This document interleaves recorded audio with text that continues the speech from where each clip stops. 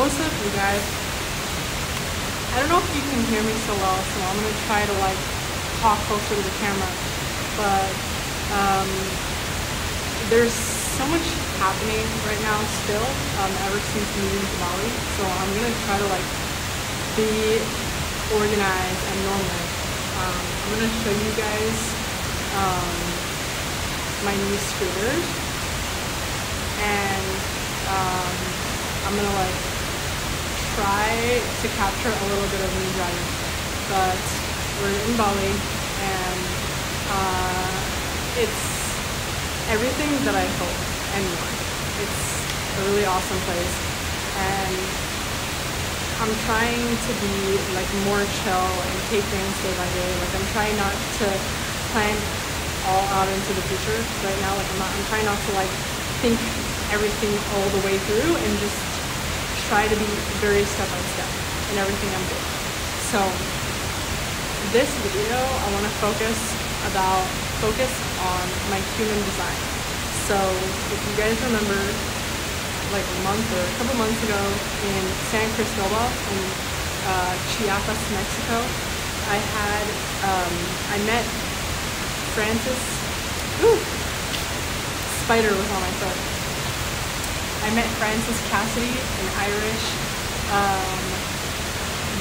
human design expert, and he analyzed my human design. He took my birthday, my birth date, time, and location, and he put it in a chart, and based on philosophies like the chakra system, astrology, I think, Kabbalah, like quantum physics, all these things, he put it all together into a chart, and he discovered my human design, which is basically like a mapping out of all the different parts of me, like my personality, my strengths, limitations, all the things that I should be like focusing on more.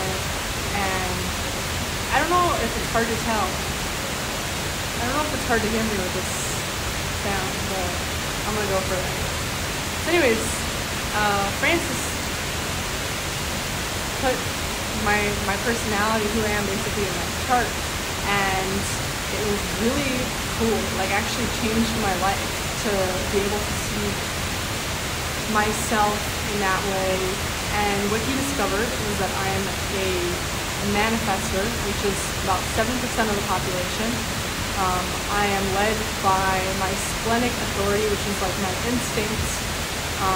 I'm very instinctively led, like my body, my whatever. I do things like, for a lot of people it might seem like my decisions are very impulsive, because they are, because your instincts can't really like predict into the future.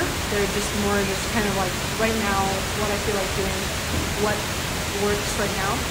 And my profile, my human design profile, is 3/5.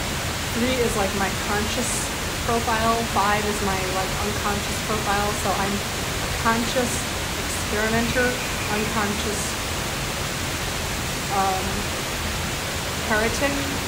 So I'll explain a little bit more about that.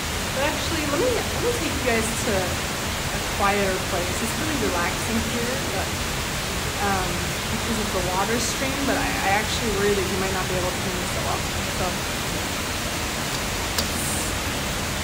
let's go to like a quieter place.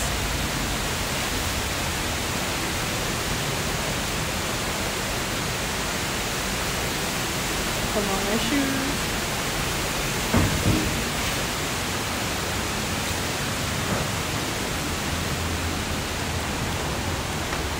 Hello. Hi.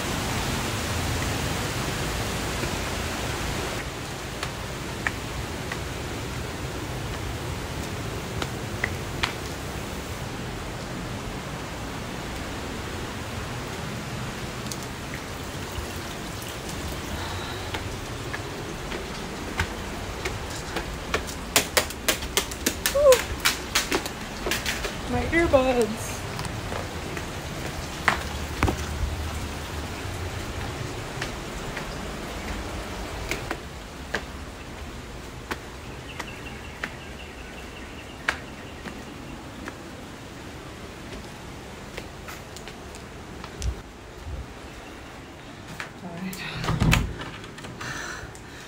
this is our room.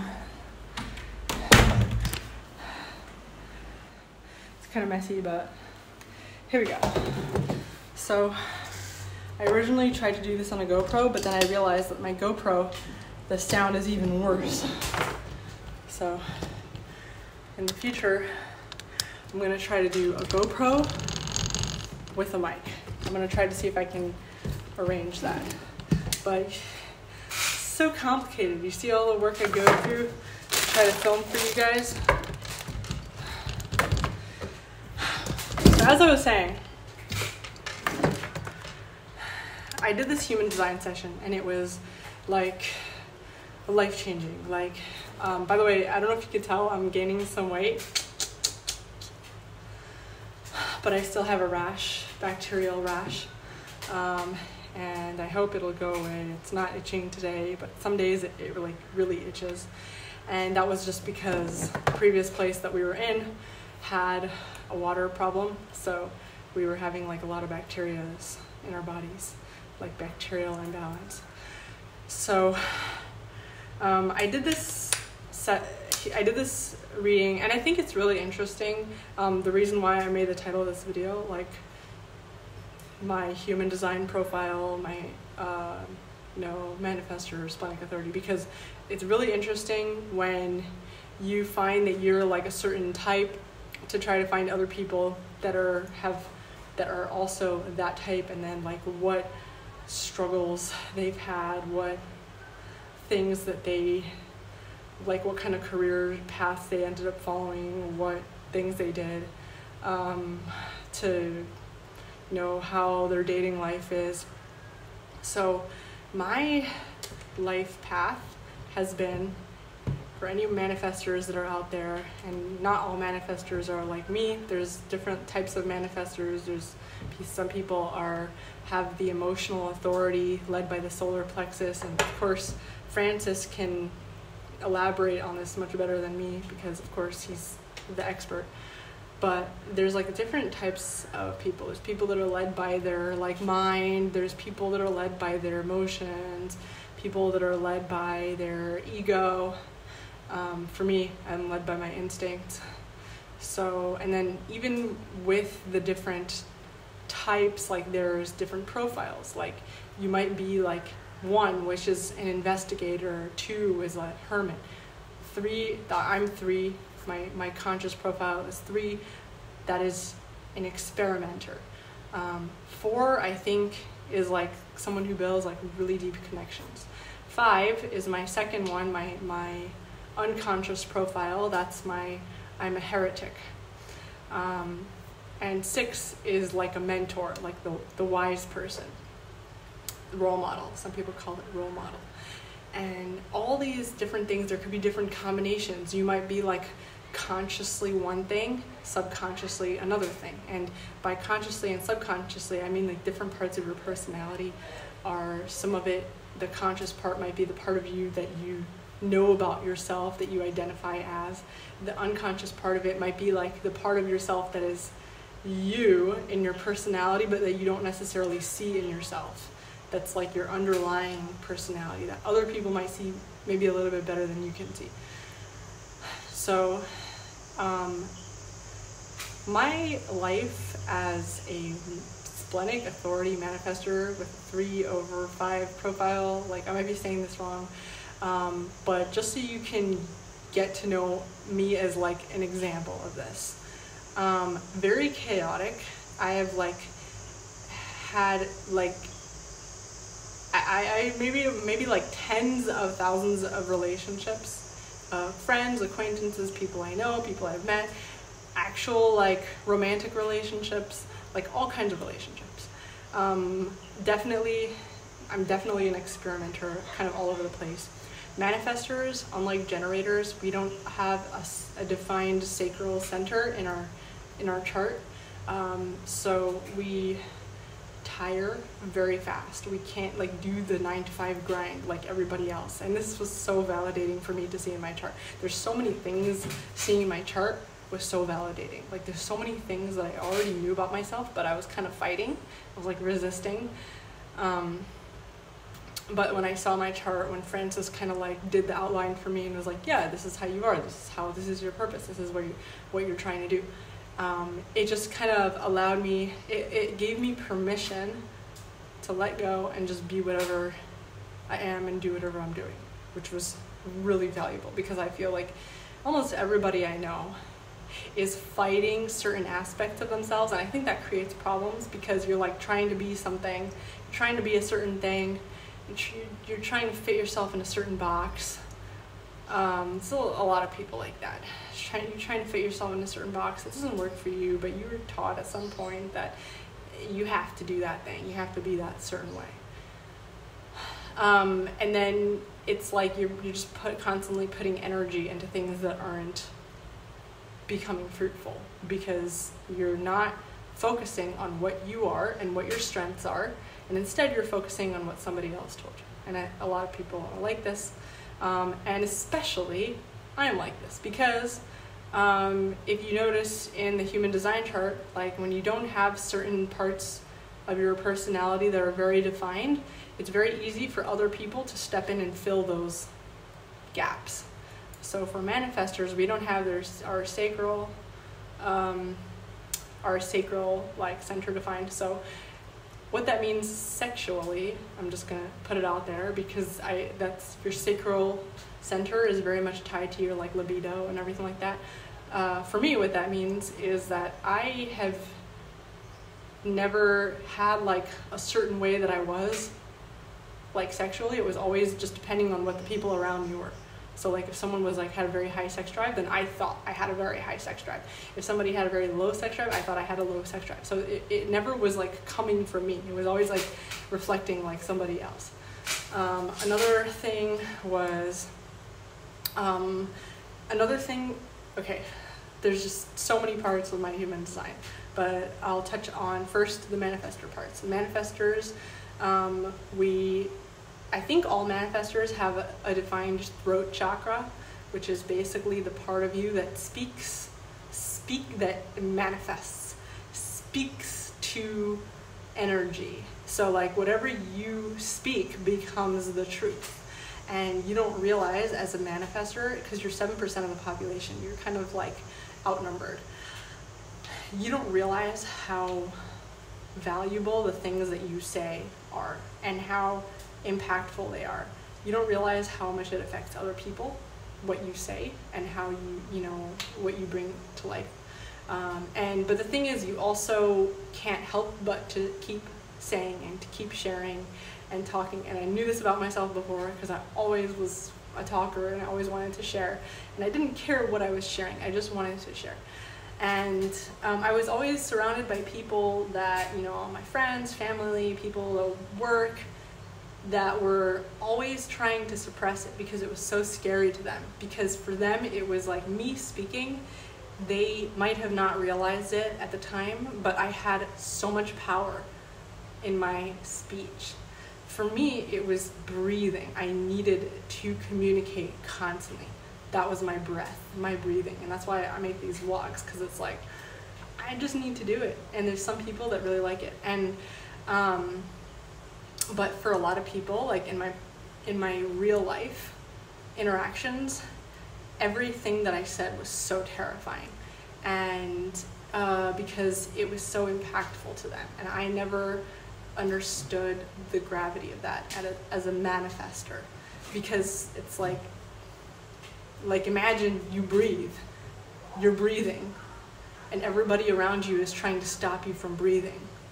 Like, it's kind of torturous. And a lot of manifestors, and I have met so far two manifestors that I also happen to be very close to, but I just discovered that they're also manifestors. They have the same thing. They have this problem or power where but it's a problem when you try to fight it, where they just need to be sharing all the time. It's a need, it's just who they are. And they're just sharing, and people care about what they have to say. Either they hate it or they like it, but people care. like what they have to say, or they're trying to suppress it, or they're trying to run away. Like they're trying to do something about it, because people are severely impacted by their speech, and they might feel really ashamed about it. So if you're a manifestor, that's like one thing, is like you just, this is your job in the world. Like this is literally like your purpose as a manifestor in this planet, is that that's how you are, and you just got to be okay with it. Just accept it. If you don't want to hurt people's feelings, avoid people that you might hurt their feelings. For me, I also have a very analytical brain, so I can be very judgmental. So it's really important for me to not be around, if I don't want to hurt anybody's feelings, it's really important for me to not even have on my radar people and things that I don't like, because I might hurt their feelings. So if you don't want to hurt people's feelings, if you don't want to be that person, you know, and I just had a conversation with my really close friend this morning. If she's watching, she probably isn't watching, but she's a manifestor, and she has the same exact problem. And for me too, she always tells me things that, like, she always says things, and then she like apologizes, and she'll be like, oh, like, you know what, I'm just shit talking. It's not shit talking. This is who you are as a manifestor. You have to embrace it, and instead of beating yourself up over the fact that you are a person that shares what you see, like let's say you're in a place where everybody smells really bad, and you say, oh, everyone smells. I do that. I would do that if I was in a place and everybody smelled. I can't help it. That's how I am. And if I don't say it, I will literally get a headache. Like I will suffer. And as someone that's not a manifestor, you will not understand this, so that's okay. And it's really interesting it's really interesting to learn about human design, and then start actually asking your friends like what theirs is, what they, ask their birthdays, whatever. Tell them to get a reading, to go and find their own. So, which by the way, if you guys don't know what your human design is and you want to get a human design reading, you can do that with Francis, the person who gave me the reading, and he gave me a discount code, promo code, so 30% off if you want to do it with Francis, 30% discount if you use my name, Pardes. So that's just really interesting. If you want to do it. If you don't want to, there's people in my comments like, you're selling us bullshit. If you don't want to buy what I sell, don't buy what I sell, okay? There's so many stupid people. So as a manifestor, you have to just accept that you're just gonna talk. And for me, a lot of it's all driven by my instincts. I have a hyperactive brain, and I have a very active genius line where it's just I'm just always thinking, always analyzing everything constantly.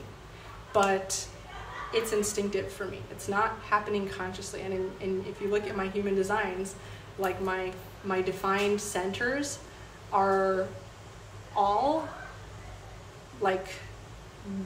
orange, or I don't know if you should, not orange, they're unconscious. All my defined centers are unconscious, basically meaning these aren't things that I'm doing consciously. It's natural. It's who I am, and it's so validating to finally just see it and accept it and be like, hey, you're not beating up your dog for being a dog, for salivating and sniffing things and wagging its tail. Don't beat up yourself for doing what you naturally do, for being. And if you're worried that if it's going to hurt people, it's going to be bad for other people, avoid people. Easy fix. You don't want to hurt people, don't be around people. Andrew does that. Andrew has certain things that he is worried. He is worried that he'll get triggered by certain types of people, certain this and that, and he avoids them.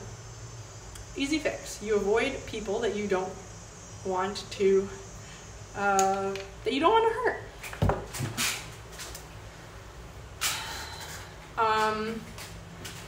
And another part of my profile, so Splenic Authority. If you're watching this because you're like, I'm a Splenic Authority.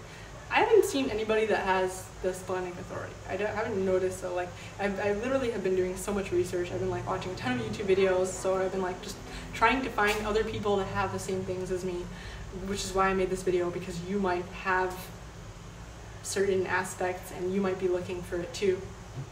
So I've been looking for people that have Splenic Authority, and like, you know, there's like public databases of people's human design profiles. I don't know anyone that has it, but being guided by my instincts, basically that's what it is. You know, I'm not necessarily going to tell you an opinion today and have the same opinion tomorrow. And I knew this before. You've seen in my videos. I've like always said this. I'm not going to say the same. I'm not going to have the same opinion today as I will tomorrow. I will not have the same plan today as I will tomorrow. I won't have the same like thoughts, feelings. It's all going to be different because it's really just based on like how I'm like just my instinct of the day, you know, my instinct and how it's kind of I'm moving through the world. So yeah. So my profile, 3 experimenter heretic, 3-5. So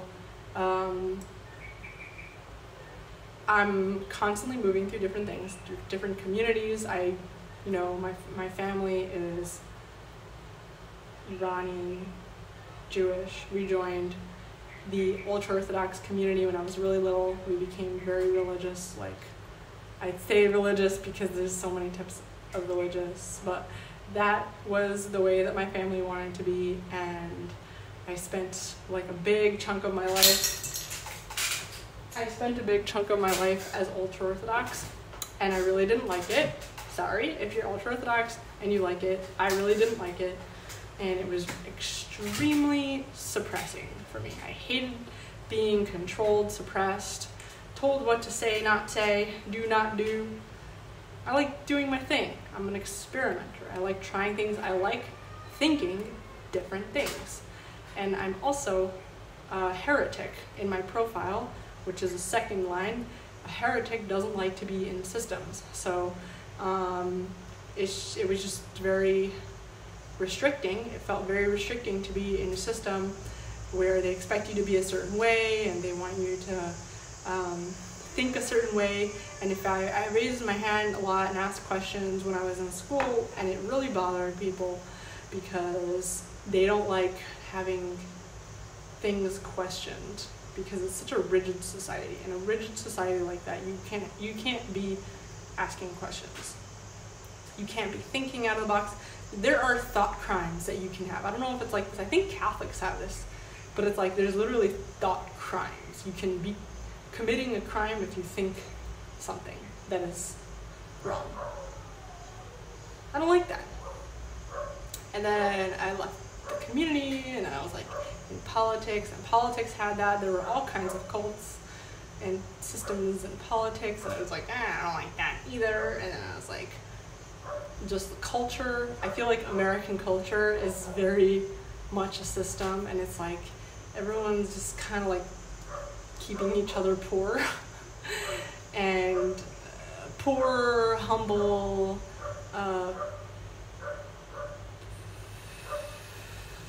hyper-medicated. I don't like to be medicated like the way that everyone else is. So that's my heretic. And I also like, I noticed I was watching some YouTube videos about heretics. Apparently heretics really like attention from strangers, which really resonates with me. I love like strangers watching my personal life. It's just fun. I don't know why. Sue me.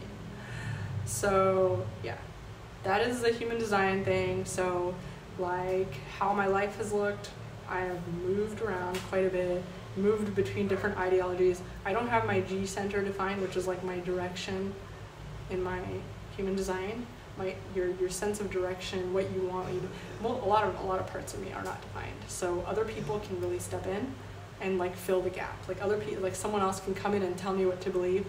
And if I don't like take ample time to myself to like really be in my own head and like think about what I believe, another person can like, at least in the moment, they can really, really affect how I think I believe, because I really, really am very easily dominated by my environment, very easily. And I think that's another reason why a lot of people get protective of me. Like, let's say I'm dating somebody new, people will feel protective because they should be, because I'm so easily affected and dominated by my environment. You know, if I'm with someone and they're being emotionally manipulative, I'll sense that they're doing that. In fact, I have a very strong instinct when it comes to danger that I should get away. But as long as I'm in their physical presence, I'm going to be in trouble in that regard. And so it's really, really crucial for me, not only who I date, what I'm, you know, people that I'm friends with, people that I'm close to, but like even literally who is in my environment. Because I don't have a defined emotional center. So I can pick up anybody's emotions in the street. I can pick up your emotions and I can think that that is my emotion, that is what I'm feeling. But it's not what I'm feeling. But I can think that it is.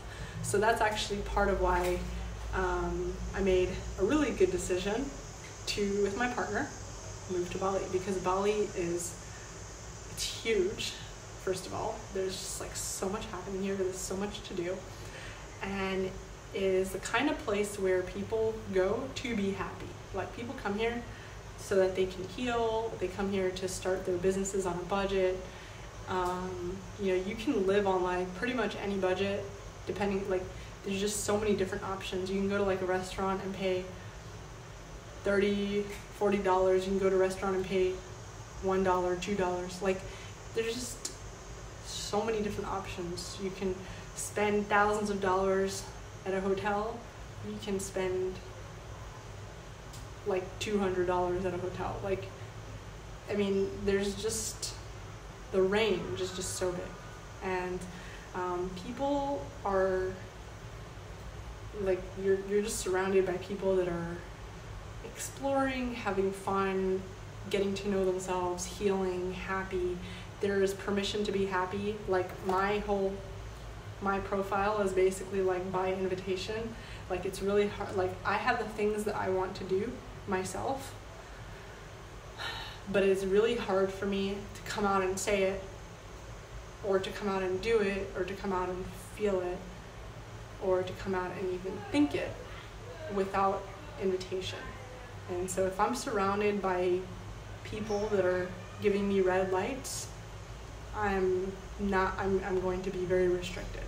And I'm going to be in my not self. I'm going to be very angry. I'm going to be constantly angry. Anger every day.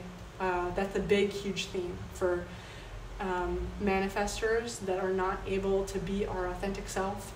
We're not able to express ourselves. We become very angry. And yeah, I've been gaslit a lot in my life.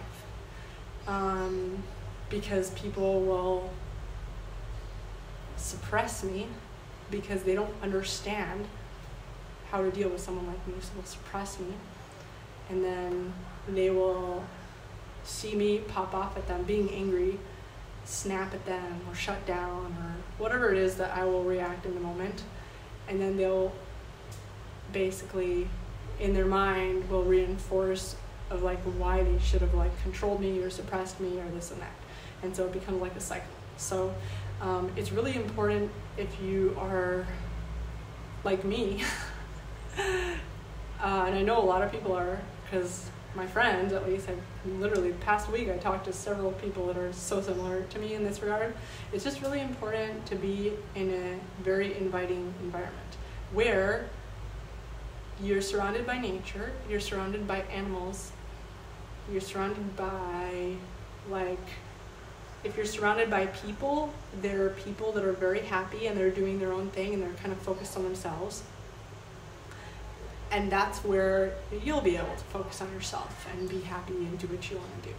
Because if you're led by invitation, like if you know, it's just really hard to do that in a place like New York City. Like, holy shit, I never want to go back to any metropolitan city like that, because it really took a lot out of me and it made me sick. All right. I'm trying to decide if I should. Maybe now it's a good time to go for a little drive.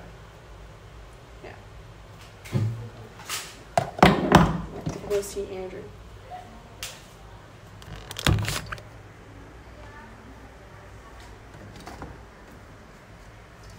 By the way, you guys want to see the bathroom?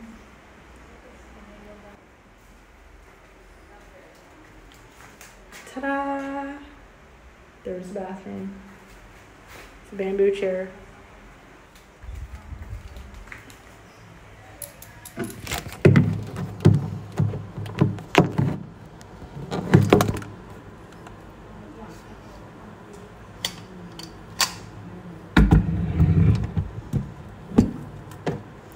Alright, I'm gonna put this in my baby shorts.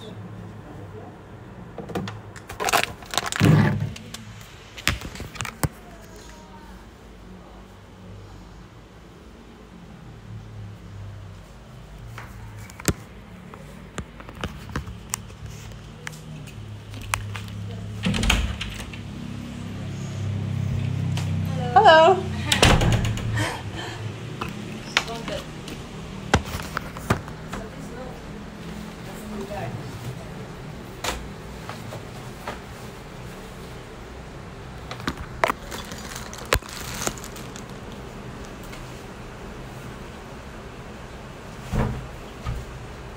Oh, what should I take with me?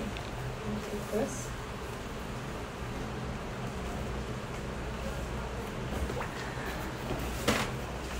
Whoa. So many books.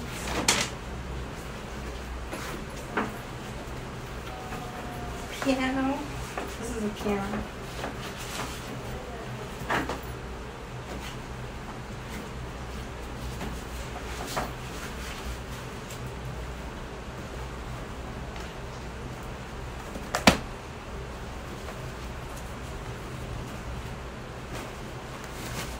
My little mics, battery pack.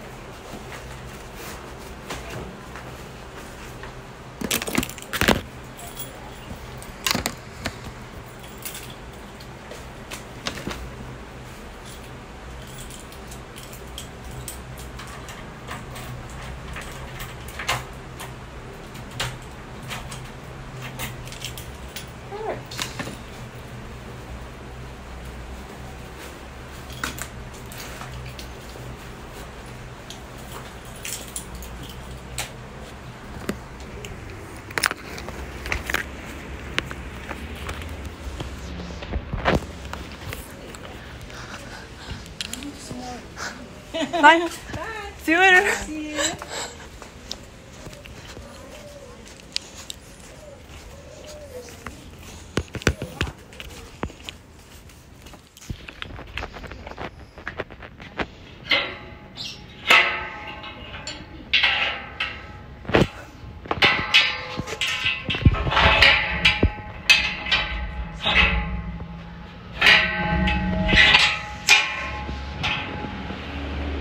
Alright, this is my bike.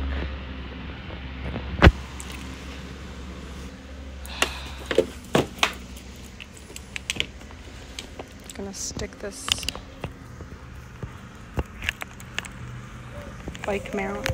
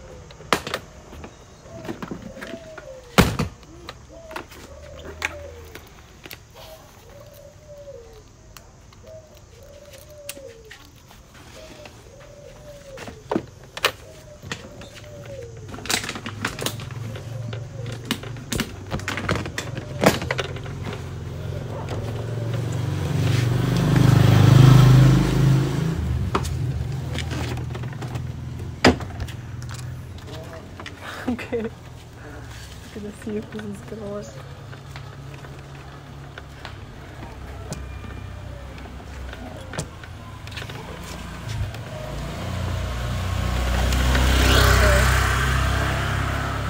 I'm gonna try to talk really loud. I don't know if you guys will be able to hear me, but okay, you can't see the front, so you'll have to wait until I get my GoPro. Ready?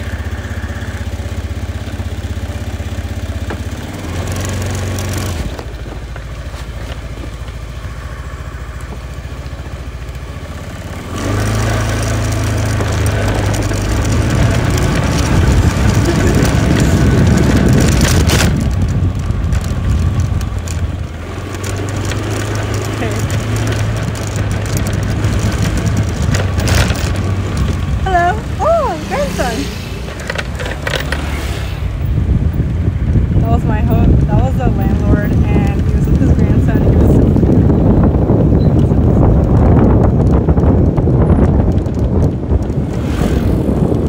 I don't know if you guys can hear me.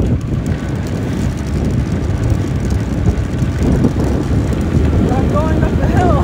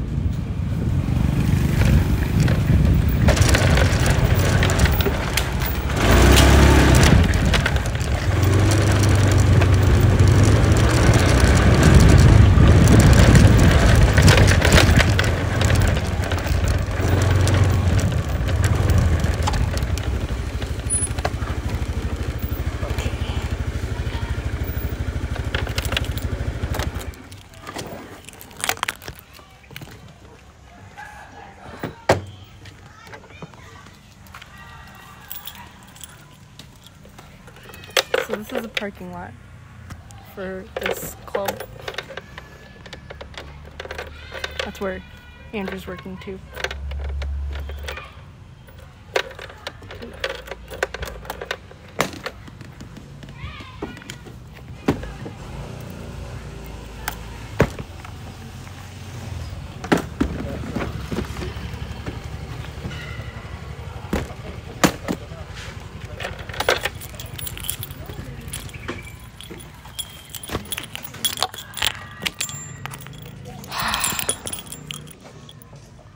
So nice.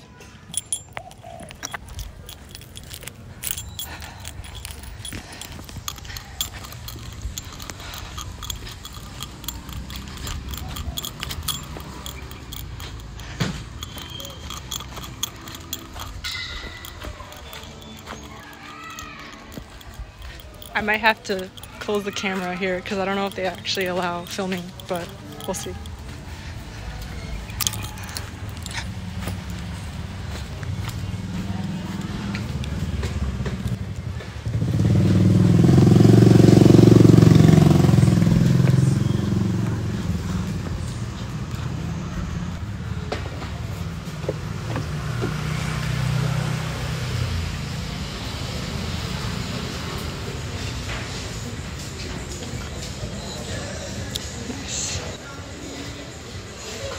beautiful.